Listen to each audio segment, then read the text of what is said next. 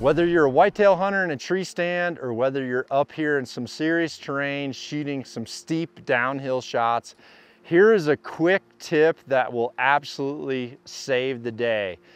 Nock pinch is when you draw your bow back and your string comes to a triangle, the pinch that is happening on this arrow nock. If the pinch is too severe, it'll actually lift your arrow off the rest. And this is gonna cause a serious miss, especially in the whitetail woods. Here's the easiest thing you can do in order to know whether or not you have proper spacing on your D-loop and your arrow nock.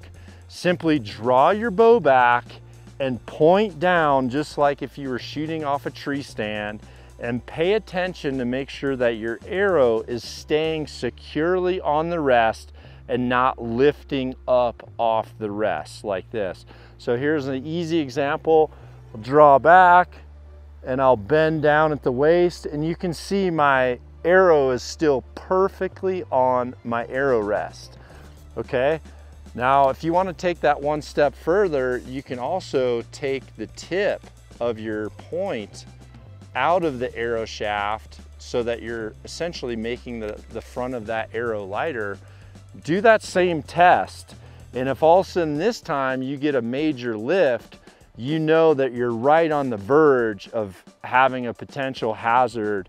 So if you can get it to stay on when you have no weight in the front of that arrow, like this, then you're perfect.